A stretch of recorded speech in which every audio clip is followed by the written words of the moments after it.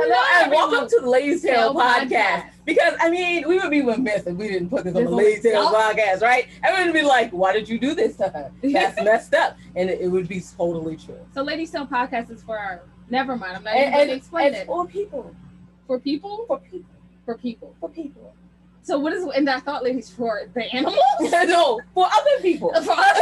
Okay. So if you're listening to the end, I thought ladies, you're other people. I'm Jade. And I'm Ilona. I'm people and other people.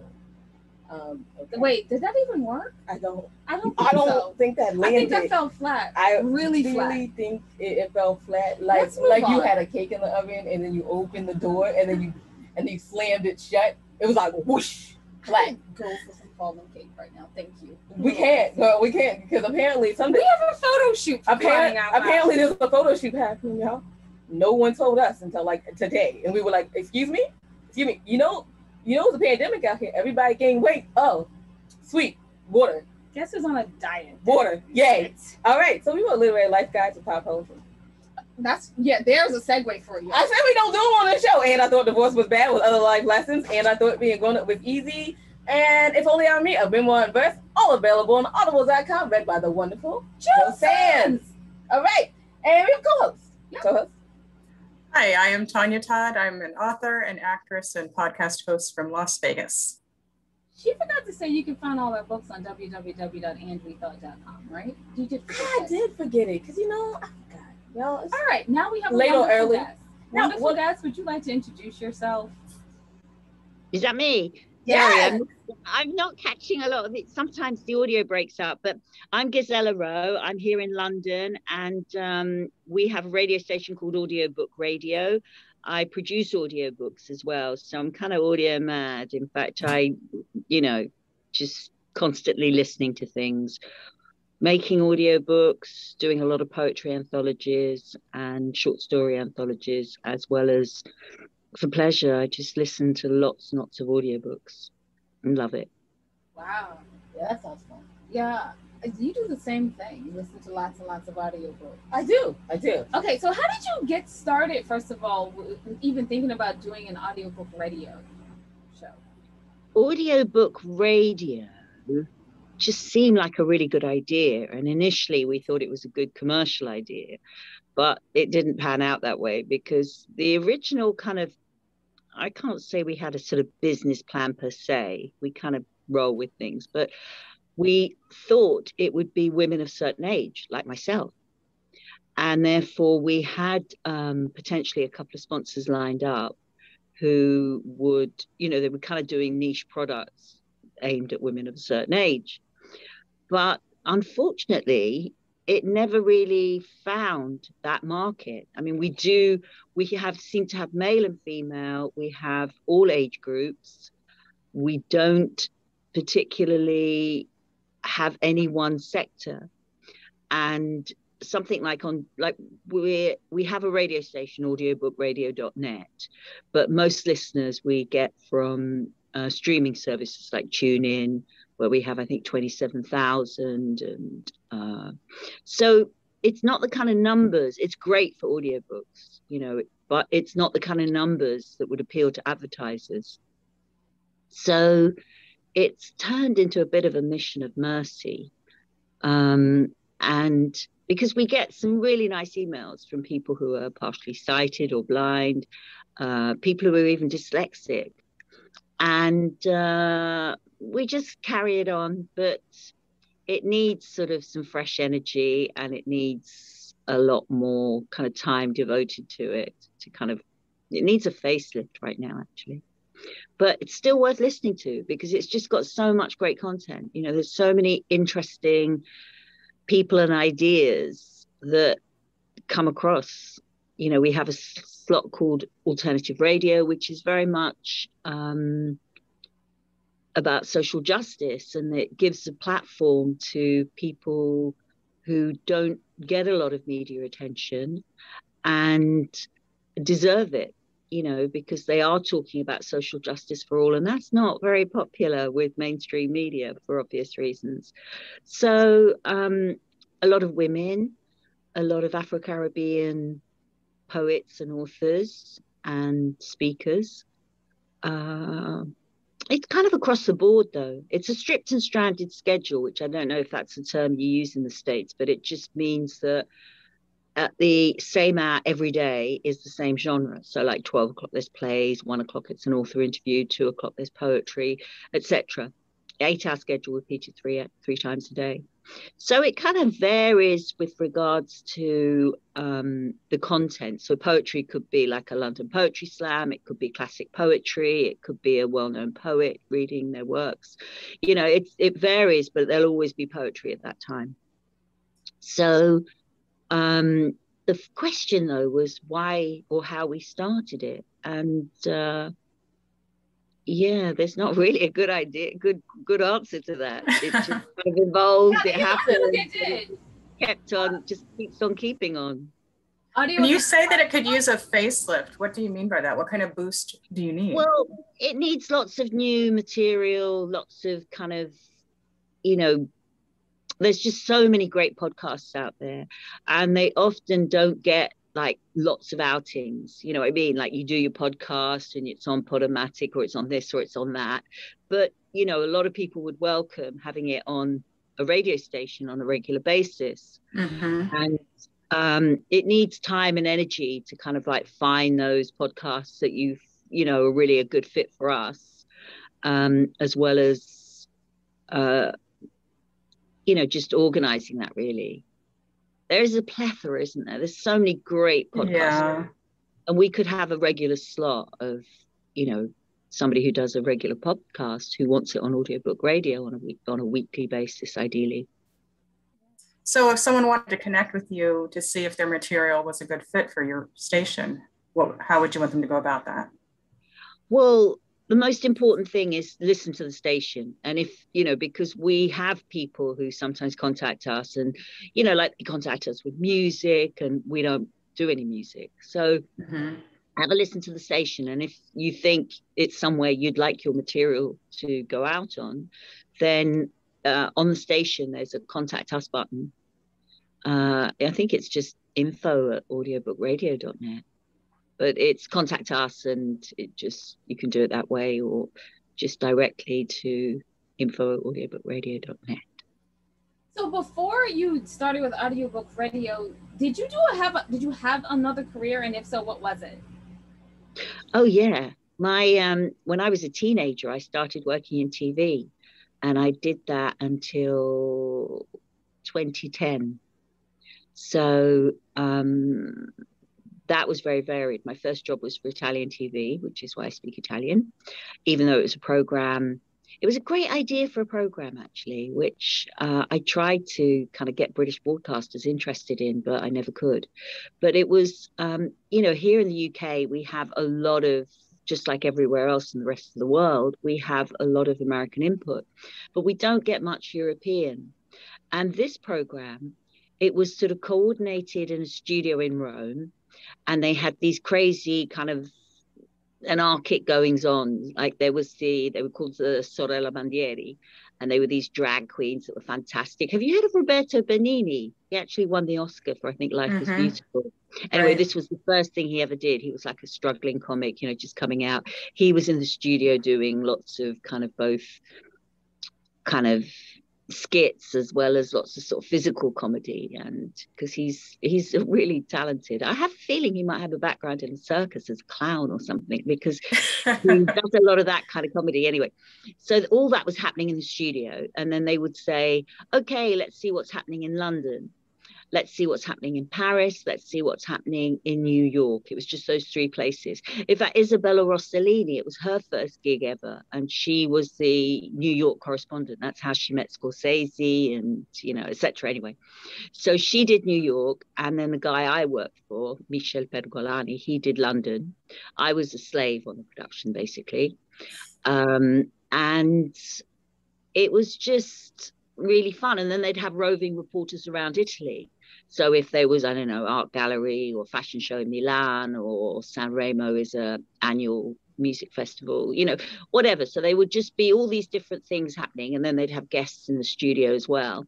And it was called L'altra domenica, which literally means the other Sunday, the alternative Sunday, because on the main station, you know, like imagine it's like not quite like BBC One, BBC Two, but like the kind of the main station is Rai One, and they would have like this sort of Ellie is like light entertainment, this sort of Ellie spectacular with the dancing girls and, you know, all of that. And that's why we were the alternative Sunday. And it had a huge cult following. It was a really popular show, and it was just such a great idea. And I just thought it would be good if we could do something similar, but, you know, concentrated around Europe, you know, because obviously there's loads of English speakers in every European country, but you could also share content and have people who speak other languages doing reports from London. But anyway, didn't take off. But yeah, so that was, as a teenager, that was my first job. I had a choice: should I go to university or should I start working for this TV show, which just sounded so much more fun? So I did that, and then I continued working in TV, but in British broadcasting. Yeah, that's an excellent segue there. You said reporting in the UK. Tell us about your time with the BBC. The BBC was actually a lot later. I never, you know, in those days, it sounds really strange now, but in those days, women in front of camera were kind of auto cuties.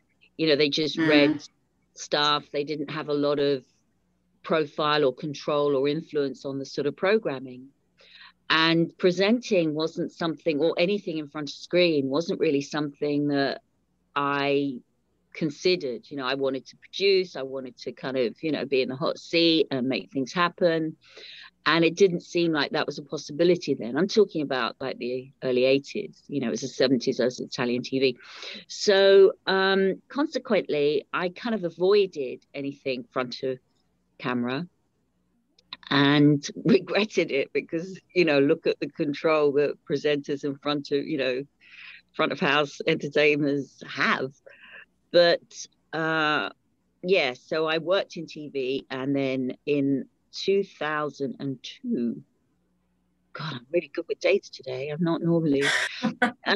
So 2002, I started working for the BBC as an entertainment reporter. And that was like a lot of fun.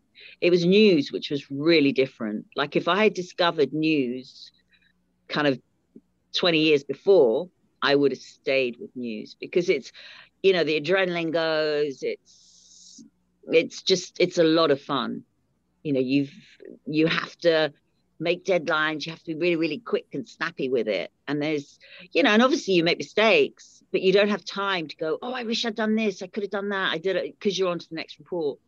And I like that kind of speed and that sort of not dwelling on things, just like, okay, done that, next.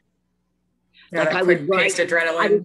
I mean, I would be writing what I was going to be saying in the taxi on the way back, and you know, it's just a constant. Every day you've got to do another report, and every day you're really busy. It's full on, and that's yeah, I found that a lot of fun. But by 2002, I had 3 kids, and that was never going to happen. I couldn't really sustain it. You know, it was just something that wouldn't really allow me to, you know, wasn't compatible with having 3 kids, really. So did you find any success behind the camera then? Yeah, well, by success, I mean, I managed to earn a decent living. Yeah. I sort of started as a production assistant, then I was a researcher, then I was both a location manager and production manager, and then I was a producer. And I worked in a lot of different fields. In fact, one of the first jobs I did in 1980 was on Raiders of the Lost Ark at Elstree, which again, I was kind of less than slave on that, I would say. But either way, it was fun, and it made me realize I never want to work in movies because you just a cog in the wheel, and there's no way you have any influence on anything that's happening. But that was enjoyable. I worked on a lot of music programming. There was quite a cult pop show in the UK called The Tube. You should have a look, because it was like we had everybody on, from the Stones and Bowie through to, I mean, just literally anyone and everyone. And that was a weekly pop show on Channel 4. pre-Channel 4, I did a few sort of documentaries. But I think the problem was before we had Channel 4 in this country, because Channel 4 was sort of formed in order to give independent production companies a voice, you know, and give them work, basically. And prior to that, you know, we had BBC and ITV, and they were pretty much a kind of closed shop. You know, it was very difficult to get work with them. And the kind of work I didn't want to be in an office. And basically the only kind of gigs I was getting was being in offices, you know, like kind of planning the shoot for everybody else who would go on the shoot, and you would be stuck in the office having, you know, booked the tickets, made the carnet, ensured that they'd got, you know, somewhere to stay and all the locations were pucker and et cetera, you know, but you know, it wasn't considered that you wouldn't go out with them, because they were small documentary film crews that had like literally camera, sound director, end of. So yeah, and opportunities were a lot more limited. I remember every job I applied for, you know, would come back Mr., as if my name, you know, was like people wouldn't be able to pronounce my name. They wouldn't. I mean, it wasn't like it is now. There were very limited opportunities for women of color. And but I can see in the light, I don't look like I'm of color. But anyway. So yeah, so when Channel 4 came along, it just kind of opened it all up. You know, I worked on quite a few documentary series. I just got lots of gigs, and it was just absolutely brilliant. So prior to that, because I didn't want to be in an office, I kind of tended to work mainly on pop videos and a few commercials, but mainly pop videos. And I did loads of them. Probably the best known is like the Human League. Don't you want me? You know I can't believe it when you say that you are leaving. Don't. It's quite a well-known video. It might not be that. It might not translate. And I think with my limited singing ability, it might not actually be even familiar. But it's quite a big tune. Now, I recognized it immediately. But I love 80s music. Did you? I'm music. liking you a lot more, Tanya. It's Tonya or Tanya. It's Tonya with an O, isn't it? Yes. Okay, does everyone do that? They say Tanya all the time. Well, usually people misspell it. They spell it with an A. Yeah, but do they also say it that way? Only if they're spelling it incorrectly, and it's not Tanya. But I don't mind Tonya, I don't mind Tanya, but really it's like the 3 syllables. The way you say it is correct. Good. We always say right. people's names correctly. It's wonderful. So Tanya, you use all the syllables, you know, that's important. So Tanya, I was gonna turn it over to you because we have been chatting with Ghizela, because she was our 120 something. Whatever. She was the hardest question that she was the hardest interview we ever got to this day. To this day. What made it difficult? Oh, because she just popped off some crazy questions in the middle. I mean, they matched what was going on, and we so just like, how did she get there? So we have, just in case anybody doesn't know, in the first book, and I thought Divorce was Bad with Other Life Lessons, we have another Chronicles and Hail Wars. And nobody, because we were doing podcast and video, nobody really connected that we were African American. And so Ghizela says, so I see that you have another Chronicle and Hail Wars as a poem. So that must mean that you're African American. And how does that relate to the success that you're having compared to your Caucasian counterparts? And we were like, you said what with the who now? Please understand that we've done over 100 interviews. So yes. We were like, we're ready for any question. And pretty much people ask us questions and we didn't even have to think. They just the answer popped into your head, and that's what you said. Because you said it so many times. And then she was just like, and then she said that, and I was like, well, there's just no answer for that. And we were just like, with the what? With the who now? And we were like, okay, all right. We have an answer for that. We have an answer for that. Yes. We do. Where can people find that interview? No, they will never find that interview. There's a point to this. And on our website, you did a really good job with it. I don't know what you're bitching about. You definitely Great job. no, you did a great job. It was just that moment where it was like, okay, for it was so obvious, right? It's so obvious when you're talking about another Chronicle and Harewood, and we're talking about like Kiki Curly mixed chick swirly. Like, it's very obvious that we're like who we are, but nobody made that connection at all. And then we never thought that it would go there. And then when you're doing 100, and you've done over 100 interviews at this point, you just assume you know the answer to every question. Don't be overconfident, y'all. That's what it taught us. Never be overconfident. That question popped up, and there was a follow-up question to it. I don't even remember that one. I just remember the first question, and I went, first of all, that's a great question. Yeah, first too. Like, wow. She's observant. And oh my goodness, there's no answer to that. There is an answer, but it was just like, there's no like pre-recorded answer in our head for this.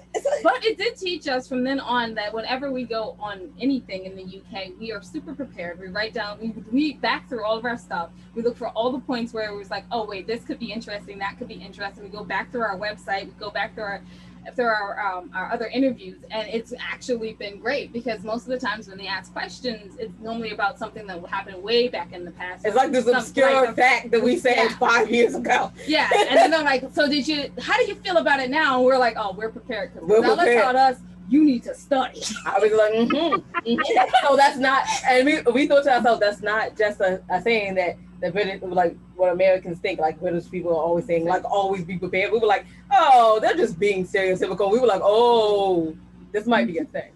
You know, it's so funny because I was on the Mike Burton show last year, and he pulled out some questions. Like, man, he read like every bio I've ever posted anywhere because I don't even remember putting anything out there about these things. There's no way I could have prepared for those questions. And so maybe it is a UK thing. It's a UK That's why you're the standard. Every time. Every podcast, every TV show, every blog. Every time. Every time. And you're like, all right, now I got you on this one. This has never happened. I've been preparing for 4 months for this interview. I'm ready. All right, let's go back. Tanya, go ahead. I was just saying, we've known her since then, and we stayed in contact since then. Because anybody that asks those questions, that's someone you have to know. You want this person in your life. Yeah, I get it. Do I get to interview you, Tanya? Oh no, you're still interviewing me. Yes. Okay. We'll set that up afterwards. All right, good. I have a lot of friends who are involved in the voice world, and last year they had kind of an explosion because we couldn't do a lot of things in person. I'm wondering what last year was for you.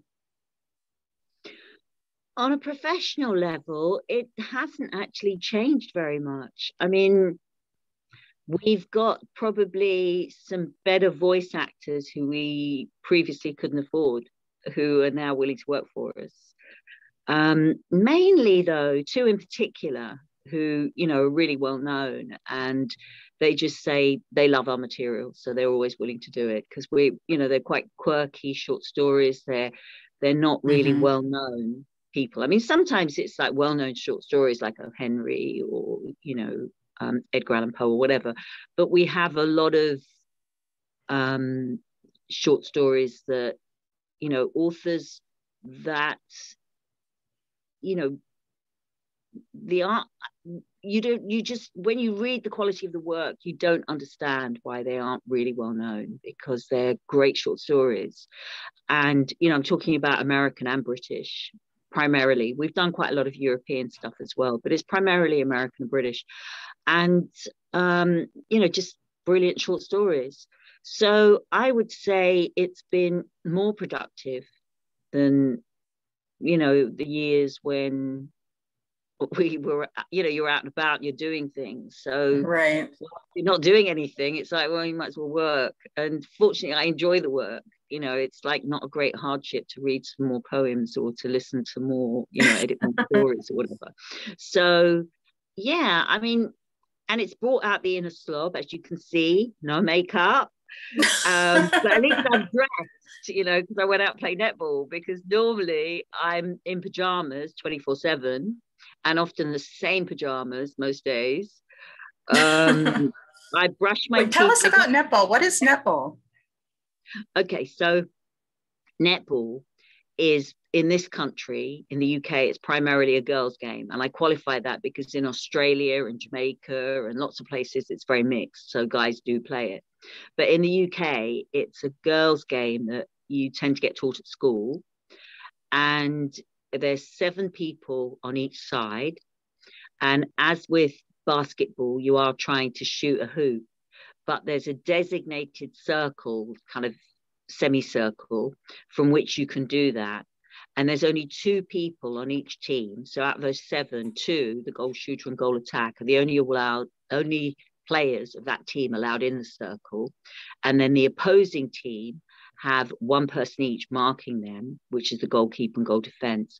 So in that semicircle, only 4 people are allowed in. And they try and score by getting the ball through the net, but only within the semicircle. They can't shoot from anywhere. Okay, so no 3-point shots. No, none of that. And it's meant to be a non-contact sport. You know, you're not meant to be hitting or touching or sort of pushing and barging anyone. Right. And the other players are all designated a certain amount of, so it's 3 sections to the court, and certain players are only allowed in 1 section, certain players are allowed in 2 sections, and 1 player called the center is allowed throughout the court, but obviously not in the semicircles. So it's an unusual game because I don't know any other games where everybody has a particular place where they have to be and they can't, you know, I mean, it's very different from the football offside rule, but where they are off, you know, we call it offside, but they are kept within this designated area according to their position. And it can be quite a fast game. You can get sweaty, which for me ticks the box. It's a lot of fun. I enjoy it. You know, it's a team and all the people I know well. And unsurprisingly, I'm the eldest on it. Most people are a lot younger playing netball. We played now a team that were all 20-somethings and won. But yeah, no, I really enjoy it. I played at school. And what position do you play?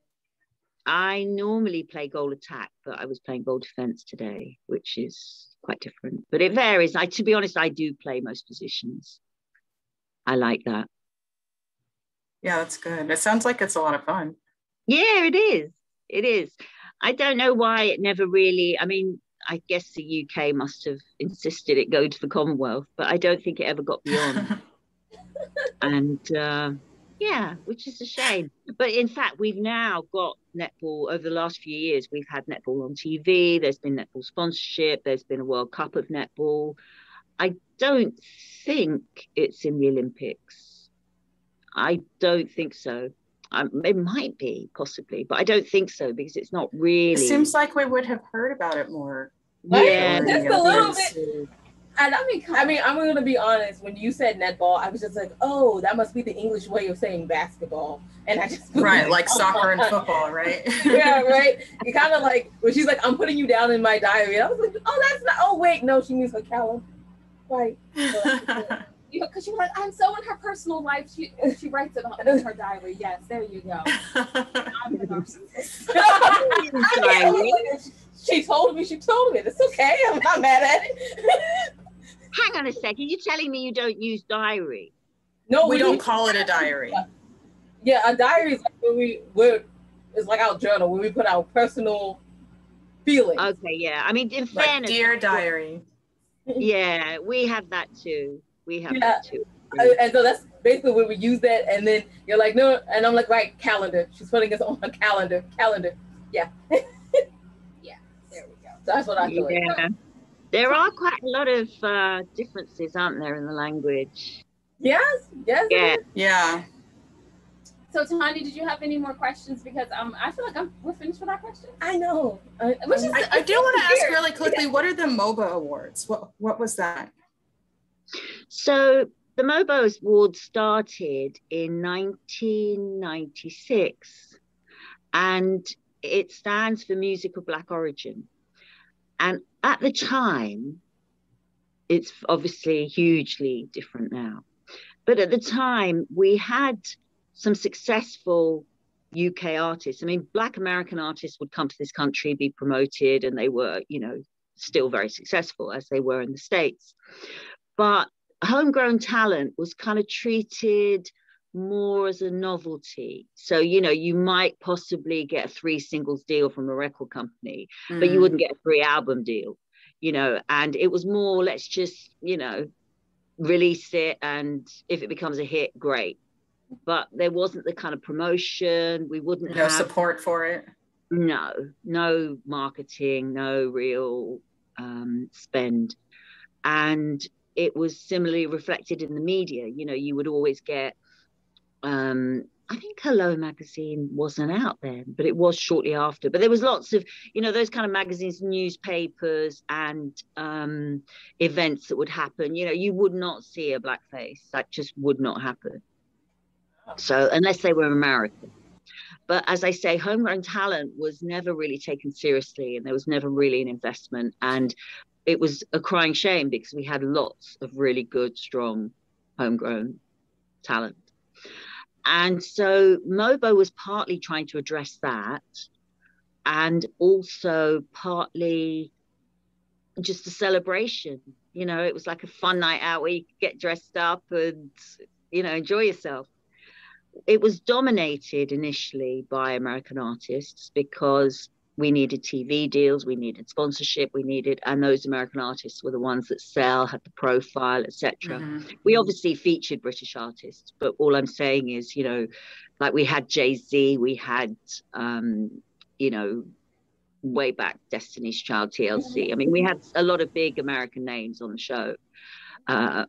P. Diddy, I mean, just loads of them. And so basically it was an award show to celebrate, I mean, it sounds odd, music of Black origin, because all music is of Black origin, but the name stuck, and Mobo was, yeah, it was a good name. And oh, she froze. It was best single, best picture. But we had a couple of like lifetime achievement awards, you know, that went from people from, I don't know, BB King to Anita Baker, or no, Janet Jackson gave her that award, but I can't think anyway.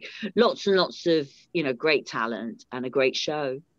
And it was televised. It, you know, it grew inevitably. It wasn't always, you know, basically everyone ignored us, especially the music industry, until on our very first show, Lionel Richie agreed to play, which made a noise.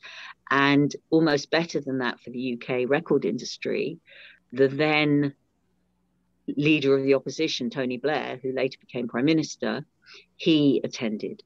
And that put us on the map. Suddenly, yeah, we got lots of media attention. That was our very first year as well. So, you know, because at the time, record companies sent like their PA, because it was a black thing, they had to be supporting it supposedly. But, you know, like the secretary would come, etc. There was no kind of movers or shakers in the industry for the first year, but obviously supported by the black community and the black, you know, artists. But that changed pretty damn quickly. And it just grew and grew. So from a small kind of a hotel dining room, we went to, in no time at all, 98, we were in the Royal Albert Hall. And that's fantastic. Yeah, it really was. That was a great show, actually, 98. That was P. Diddy. But anyway, so it was just a lot of fun as well. You know, the music was great. The show was great. And as I say, it was annual. Very different from daily BBC News, because you don't get anything wrong. You can imagine. There's no, oh, well, don't matter if it goes wrong. It's like you don't get anything wrong. So the adrenaline is there, but it's unfortunately concentrated in that short space of time. So, you know, for days before the show, you're not sleeping, you're busy, you know, you're having 8 a.m. meetings, and then you're, you know, having Look, 8 a.m. doesn't sound early for Americans, I don't think, but it is for me. Definitely early for me. Definitely early for me. Yeah, I mean, literally, you're just working straight through, flat out, and for the last week, there isn't a lot of sleep, and there isn't a lot of, there's just no possibility that you're going to get it wrong. We go out live on BBC, or we did for the last few years. We didn't. We were on Channel 4 for previous years. Most of the years I was involved. As I say, 2010 was the last one I did. That was the last sort of TV I did. Actually, that's not true. I got a really plum job the next year, which was for Oprah Winfrey. Oh, nice. Really fantastic. She was gorgeous. You always worry that people aren't going to live up to expectations. She certainly did. Yeah, she was doing a new series for her own network. And the first episode was from London. So I was the producer on that, which was really good. Really enjoyed it. Thank you so much for your efforts in this area. I mean, it's incredible. You've been involved in so many things and you've been a supporter, and I can see why the ladies love you so much. Absolutely. And it was so funny because we said this before the show, right? And you might recognize Ghizela Rowe because she was the 2019 face of the 25 hottest indie authors, artists, and Advocate magazine. And she says, ladies, what do you want me to talk about? And we were like, your life, because your life is amazing. Well, it's been pretty long, certainly longer than any of yours. Yeah, it's been a long and eventful life, because I mean, there are a lot of people that have lives. They have certainly not wasted. Same thing every day. They literally eat the same thing for breakfast, but yours has been eventful. Yeah, but everybody wastes. Unfortunately, you can't help it, can you? We all kind of waste sometimes our time, our energy. It's horrible. I hate waste of any sort. I'm one of those people that eats everything on my plate, like nothing is left. But I was gonna say, mentioning that if you ever get the chance for her to cook for you, you will want to eat everything. Everything on your plate. like many plates later. It was 6 plates. I know, it was 6 plates later, and I was trying to act like. I was trying to be decent and and act like a human being, but I was going to go for the 7th. But I was like, and I looked at her and I was like, "Don't you do it? Don't you do it? Don't you do it?" Oh, you guys are so sweet. All right, so we should probably wrap this up. Where can people listen to your show and get involved? Maybe even call you up. Maybe even get you to read some of the audiobooks? Yeah, I mean, audiobookradio.net is definitely the first port of call. The second would be deadtreepublishing.com, which is our website where we have all the audiobooks that we do. In fact, I didn't tell you, did 2 interesting ones. For International Women's Day, we did 60 Women That Changed the Word. And that was really good. I mean, there were so many strong poems in that. And then earlier this year, at the beginning of the year, we did Black Words Matter. And I did so much research on that. I really did. And it starts in 1720. They're all African-American poets. And it was just like some of them, you put the name into Google and nothing comes up. It was that kind of intensive research where I couldn't Google things. And even, I mean, obviously there's some really well known, there's Phyllis Wheatley and there's, Paul Laurence Dunbar, and we go into the Harlem Renaissance. That's where we end. But in the sort of 18th and 19th century, we found some really good African-American poems and poets, and ones that aren't well known. So really proud of that. Anyway, that's you can hear 5-minute samples on every single volume, which if you don't want to buy anything, that's okay, because it's sometimes 5 minutes gets you quite a lot. And there are so many volumes to choose from. We have done countless volumes of poetry, a lot of poetry anthologies, yeah. So, yeah, audiobookradio.net and deadtreepublishing.com. Definitely would welcome if people have ideas, and already, ideally, even better when they already have audio, people who have regular podcasts who are looking for other platforms to broadcast on. Yep. But always, please, look at the schedule, have a listen to the station. The quality is pretty high and the content is brilliant. So, but, we'd like, obviously, people to get in touch, but they have to sort of recognize that it should be. I mean, it doesn't have to be a good fit in terms of, we're always willing to take chances. And even if it's content that we haven't already got and something, quite different from what we're doing, that's actually could be a good thing, so but yeah, have a listen. So when you say a good fit, you just mean quality wise, right? Quality, it has to be good. Obviously we're broadcasting, though these days, I mean, to be honest, the quality on this phone, I would quite happily broadcast that on our station. So I don't mean it has to be, like a sound engineer's dream. I just so it's not the technical quality, but it's important that there's some good ideas there and that there's a good exchange or there's good feeling. If you're wondering why she's like the quality should be good, actually I learned this in audio class, that when someone listens to something, they're more unforgiving to what they hear than what they see. So if you make a mistake in a movie, people will see it, but they're normally just gonna skip over it. But if you make a mistake in your audio, people are like, what? No. Yeah, because I don't have the visual to distract them. Totally. That's really wise words. That's really true. That is so true. And I always used to get frustrated in, when I was working behind the camera, that, every director, everybody makes allowances for the cameraman to do this and he's got to do that and we can't have that. And then the poor sound man, it's just kind of like, oh yeah, that'll be fine. Yeah, just stick a mic on, and it's actually, well, no, it's not fine, because you've now put this person in a situation that though the river looks beautiful, the noise is being picked up and we can't hear him, but I agree, people don't notice when there's visuals, but I just feel mistakes on radio or audio, I can live with that. I think if the ideas, if it's interesting, doesn't matter. I'm not that kind of perfectionist. Thank you so much for coming on, Ghizela. I mean, finally, we did it. After 5 years, we finally did it. And we're so thankful for you to come on. We really appreciate it. Tanya, where can people find out more about you? I'm across social media at Ms. Tanya Todd. My website is mstanyatodd.com. You can find my podcast on YouTube and Spotify. That's the 52 Love podcast. And IMDb, just search for Tanya Todd. Tanya, can I just check with that? Is that TONYATODD? That is correct. Perfect. Okay.